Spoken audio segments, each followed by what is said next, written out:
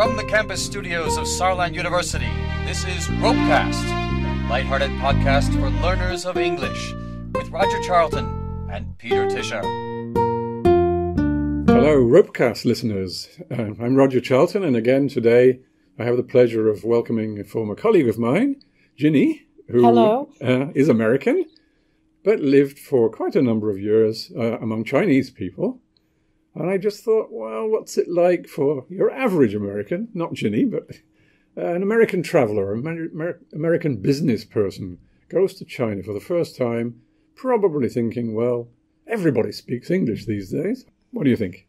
What's it like for an American arriving in China for the first time? I think it probably depends on which airport that American arrives in.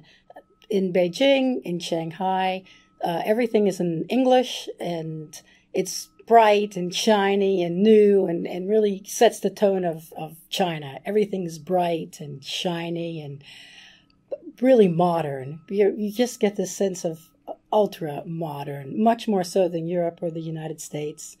So that sets the tone. China is this high-tech, modern, beautiful country. Then maybe you arrive in a town like Xi'an, which has a big airport. It's cavernous. It's so huge. And you think, where are the people? Why are all of these 75 shelters empty? Where are the people? Or you arrive in Zhuhai, and it's the same thing. There's this ultra-modern airport and no people. You have these little kids who are having these dance competitions in the middle of the floor because there are just no people. And then you go outside of the airport, and it takes a while before you actually see anything because the road to get to the airport is so big. And because there are no people, there are no cars.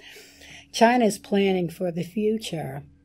So the realization at the airport is that there's a modern China, and the rest of the country hasn't quite caught up with the airports yet. So once you get out of the airport, you don't hear English everywhere like you did.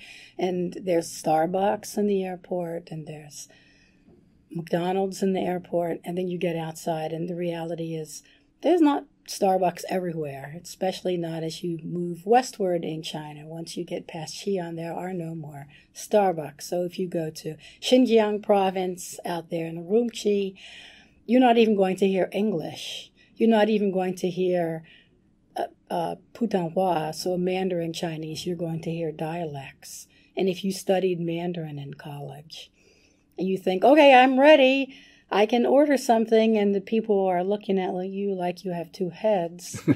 English is not going to help you. Mandarin's not going to help you. That hand and foot language is the language that you're going to use. Fortunately, all Chinese people are really friendly and helpful, and they will figure out that you want some kind of food.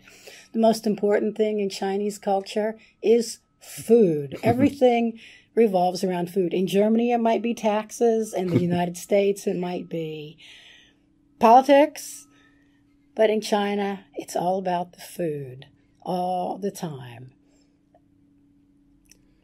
What did you learn about yourself by living among Chinese people? Because then, the way they responded to you probably is quite revealing. Oh, it is. The first time in 1986, I went there as a young American, thinking that the United States was the center of the universe. The most important country in the world, because that's what we're all taught to think. And then when I got to Zhonghua, Zhong means center, Gua is land. So Zhonghua, China, means center of the universe. And there's not room for two centers of the universe. And somehow, because I was a minority and they were the majority, I had to learn that the United States was not the center of the universe, at least while I lived in China. China was the center of the universe, and that was really, really a humbling experience for an American. Yeah. So what other surprises were there? Let's see. Besides that the culture revolves around food all the time, the next thing was, well, if you eat a lot of food, then you need to go to the toilet. And China still has the squatties. And if you go to a nice hotel, they now have the Western-style sit-down toilets. But when you walk in there, you see that there are footprints on the toilet seat. And that was a little surprising to me until I realized that Chinese women still like the squatty. And if they go into a nice restaurant in a nice hotel where there's a sit-down toilet, they have to stand on the toilet seat. That was a big surprise. I can understand that, yes. Well, getting away from toilets, can we get back to pleasanter topics again? But that wasn't unpleasant. It's just funny. More Chinese speak English. There are little language schools that spring up like mushrooms all over the place. All Chinese parents want their one child, their little emperor or little empress, to speak English. So you have all these little children learning to speak English.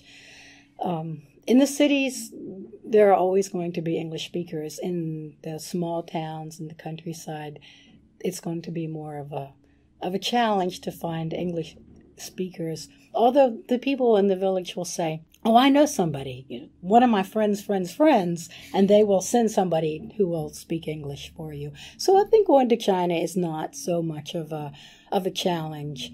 It's just a lot of fun to be there. Well, thank you very much for that, Ginny. And I hope we can welcome you back again before too long. 再见. Yeah, bye. You've been listening to RoPeCast, brought to you by Saarland University, featuring Roger Charlton and Peter Tischer. Tune in for the next edifying episode on your podcast dial.